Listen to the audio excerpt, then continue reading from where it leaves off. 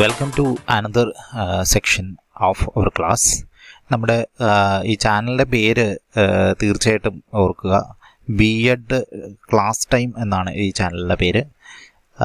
ആദ്യമേ തന്നെ തുടങ്ങുന്നതിന് മുമ്പ് പറയാം, ഈ ചാനലിൽ തരുന്ന ഏതൊക്കെയാണോ വീഡിയോസ് അതിൻ്റെ PPT ഉപയോഗിച്ചാണ് ഇത് ക്ലാസ്സുകൾ എടുക്കുക. ഏതൊക്കെയാണോ PPTകളുള്ളത് ആ PPTകളുടെ എല്ലാം നോട്ട് നിങ്ങൾക്ക് അവൈലബിൾ ആണ്. താഴെ ഡിസ്ക്രിപ്ഷൻ ബോക്സിൽ ഉണ്ടാകും. അത് സ്ലൈഡ് ഷെയറിലാണ് നമ്മൾ ഷെയർ ചെയ്തേക്കുന്നത്.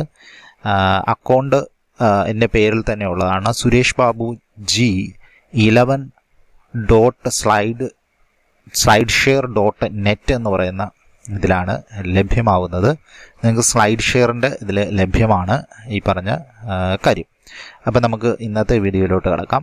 ഇന്നത്തെ വീഡിയോയിൽ തീർച്ചയായും വളരെ പ്രധാനപ്പെട്ട ഒരെണ്ണമാണ് പഠിക്കുന്നത്. Learning style, KOLB and VAK learning സ്റ്റൈലിനെ പറ്റിയാണ് പഠിക്കുന്നത്. അപ്പം ഇന്ന് ഈ ചാനൽ തുടങ്ങിയതിൻ്റെ ഉദ്ദേശം തന്നെ B.Edകാരുടെ പല പോർഷൻസും വളരെ സിംപ്ലിഫൈ ചെയ്ത് പറഞ്ഞു കൊടുക്കുക എന്നുള്ളതാണ് ഉദ്ദേശിക്കുന്നത്. അപ്പം ഞാൻ സുരേഷ് ബാബുജി നിങ്ങൾക്ക് ഈ വീഡിയോയിലേക്ക് നിങ്ങൾക്ക് ഏവർക്കും സ്വാഗതം.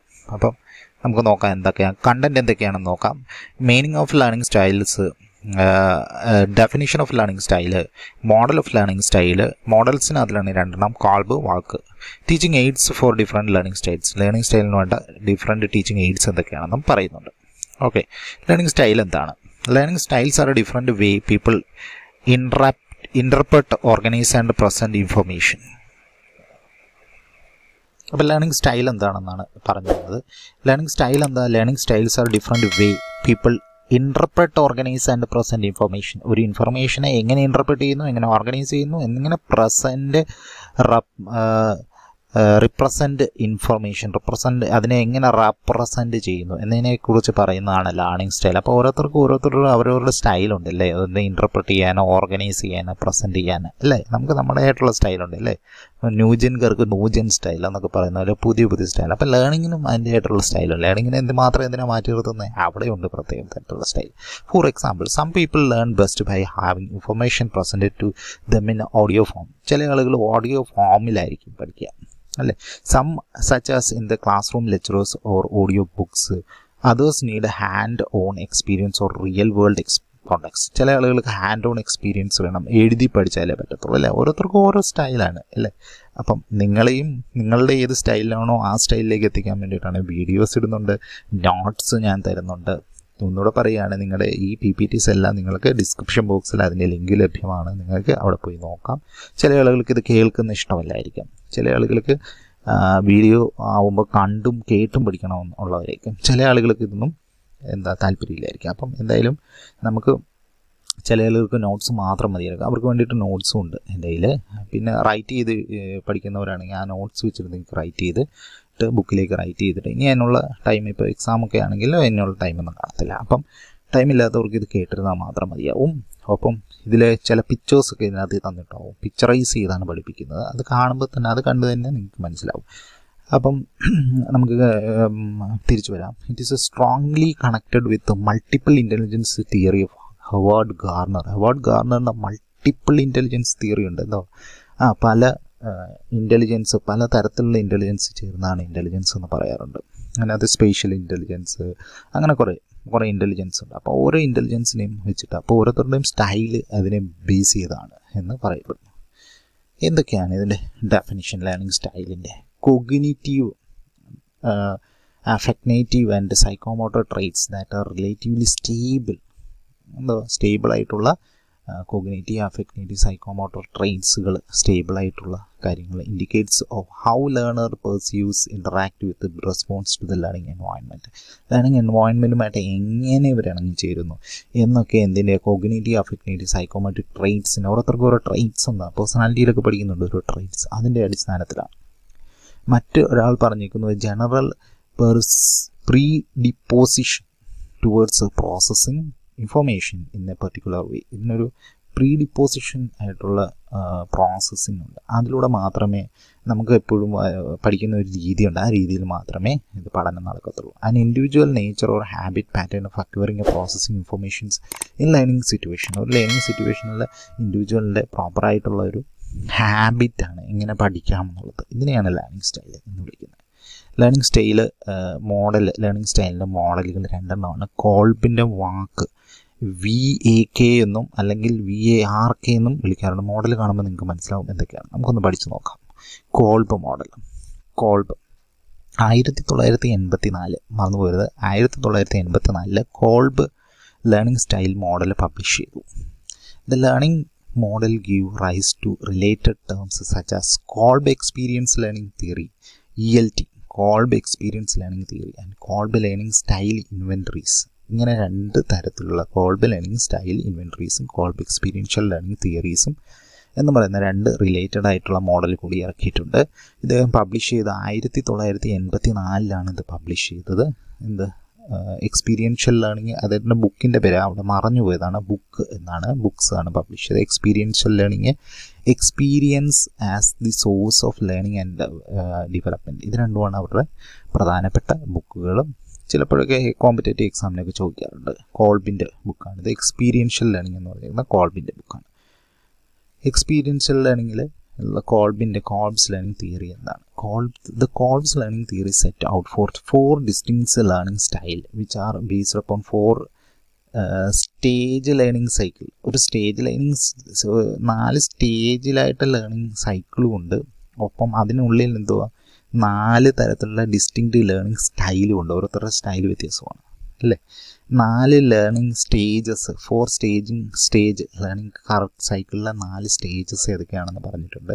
Concrete experience CE, reflective observation RO, abstract കോൺസെപ്ച്വലൈസേഷൻ AC, അതുപോലെ തന്നെ ആക്റ്റീവ് എക്സ്പെരിമെൻറ്റേഷൻ AE എന്നും വിളിക്കാം. അതായത് കോൺക്രീറ്റ് ആയിട്ടുള്ള ഒരു എക്സ്പീരിയൻസ് നമ്മുടെ മൈൻഡിലുണ്ടാവും, അതുവഴി ഒരു റിഫ്ലക്ഷൻ ഉണ്ടായിട്ട് അബ്സ്ട്രാക്റ്റ് കോൺസെപ്ച്വലൈസിന് കറക്റ്റായിട്ടുള്ള ഇതിലേക്ക് വരും. അതിൽ ആക്ച്വൽ എക്സ്പീരിയൻസുമായിട്ട് എക്സ്പെരിമെൻറ്റേഷൻ നടത്തിയാണ് നമ്മൾ എന്ത് ചെയ്യും, വീണ്ടും അതിനെ എടുക്കും. അപ്പോൾ അതിലെന്തെങ്കിലും വ്യതിയാനം വന്നു കഴിഞ്ഞാൽ വീണ്ടും നമ്മൾ റിഫ്ലക്റ്റീവ് ഒബ്സർവേഷൻ നടത്തിയെടുക്കും. ഇതാണ് ഒരു സൈക്കിളാണ്.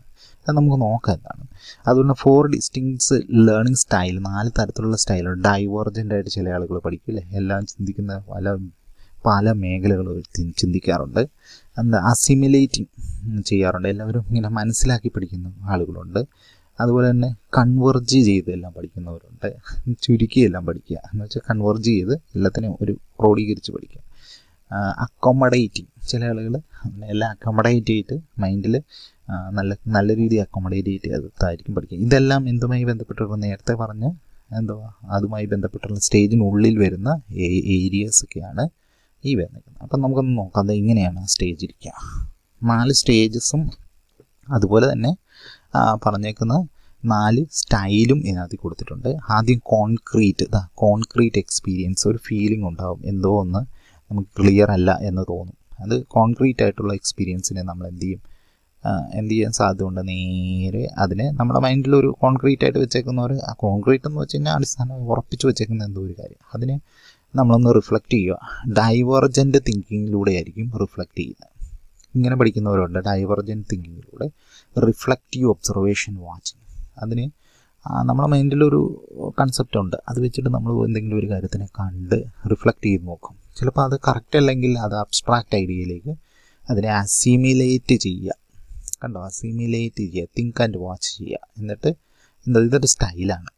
ഇത് എന്തുവാ അതിൻ്റെ മോഡലിനകത്തുള്ള റിഫ്ലക്റ്റീവ് ഒബ്സർവേഷൻ സ്റ്റെപ്പാണ്. റിഫ്ലക്റ്റീവ് ഒബ്സർവേഷനിലൂടെ അബ്സ്ട്രാക്റ്റ് കോൺസെപ്ച്വലൈസേഷൻ തിങ്കിങ്ങിലേക്ക് എത്തിച്ചേരും, ഒരു കൺസെപ്റ്റിലേക്ക് നമ്മൾ എത്തിച്ചേരും. അസിമുലേറ്റ് ചെയ്ത് അതുവഴി കൺവേർജിങ്, ഡൈവേർജ് ചെയ്ത് തിങ്ക് ചെയ്ത് റിഫ്ലക്റ്റ് ചെയ്ത് അസിമുലേറ്റ് ചെയ്യും. നമ്മുടെ മനസ്സിൽ അസിമുലേഷൻ എടുക്കുക, ഉള്ളിലേക്ക് അതിനെ എടുത്ത് അബ്സ്ട്രാക്റ്റ് കോൺസെപ്ച്വലൈസേഷൻ നടത്തി കൺവേർജ് ചെയ്ത് നമ്മൾ എന്ത് ചെയ്യും, ആക്റ്റീവ് എക്സ്പെരിമെൻറ്റേഷൻ, അതായത് നമ്മുടെ ആക്റ്റീവായിട്ടുള്ള കാര്യങ്ങളിൽ നമ്മുടെ ദൈനംദിന ജീവിതത്തിലേക്ക് അതിനെ അപ്ലൈ ചെയ്ത് അക്കോമഡേറ്റിംഗ് ചെയ്യും. നമ്മൾ ഫീലിംഗ് ആൻഡ് ഡു നമ്മളിലേക്ക് അക്കോമഡേറ്റ് ചെയ്യും.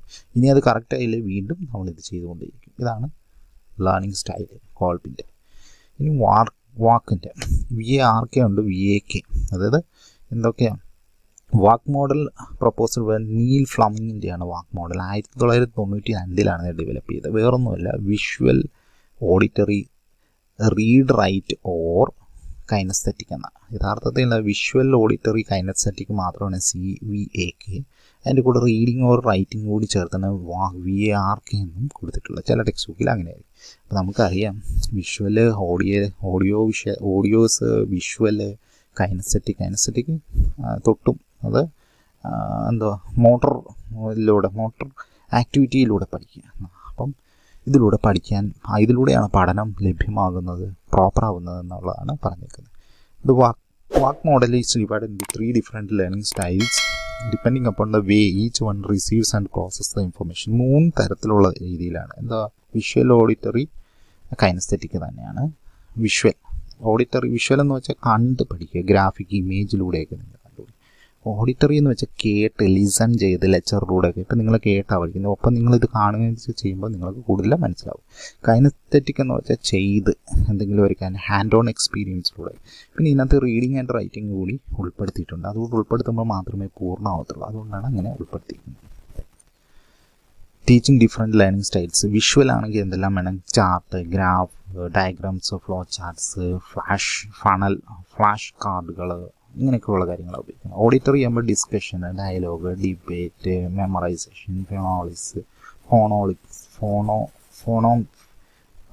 ഓറൽ റീഡിങ്, ഫോണിറ്റിക്സിനകത്തിലെ സാധനങ്ങളാണ്. ഹിയറിങ്, അതുപോലെ തന്നെ ലിസണിങ് എന്നിവയൊക്കെ നമുക്ക് വേണമെങ്കിൽ അതിനകത്ത് വരാം. പിന്നെ ഉള്ളത് ടീച്ചിങ് എയ്ഡ്സ്, അതായത് അതിനകത്ത് തന്നെ ടീച്ചിങ് എയ്ഡുകൾ എന്തിൻ്റെയാണ്? സ്റ്റൈലിന്. രണ്ടാമത്തെ കൈനസ്തെറ്റിക് എന്നത് playing games, role play, read body, ഇങ്ങനെയുള്ള കാര്യങ്ങളെല്ലാം ഡ്രാമ ഒക്കെ ഉപയോഗിക്കുമ്പോൾ നിങ്ങൾക്ക് എന്ത് ചെയ്യും? അതിനകത്തിലെ ടൂളുകൾ, ക്ലാസ് റൂമിൽ അപ്ലൈ ചെയ്യുന്ന കൈനസ്തെറ്റിക് ടൂളുകൾ ഇതൊക്കെ അപ്ലൈ ചെയ്യണം. ലേണിംഗ് സ്റ്റൈലുകളാണ് ഈ പറഞ്ഞിരിക്കുന്നത്. Visual, music, verbal, kinesthetic, mathematical. ഇത് എന്തുമായി ബന്ധപ്പെട്ട് എവിടെയെങ്കിലും കണ്ടിട്ടുണ്ടോ? ഇത് വേറൊന്നുമല്ല, ആരുടെയാണ്? ഹവാർഡ് ഗാർണറിൻ്റെ മൾട്ടിപ്പിൾ ഇൻ്റലിജൻസ് തിയറിക്കകത്ത് ഇത് തന്നെ പറഞ്ഞിട്ടുണ്ട്.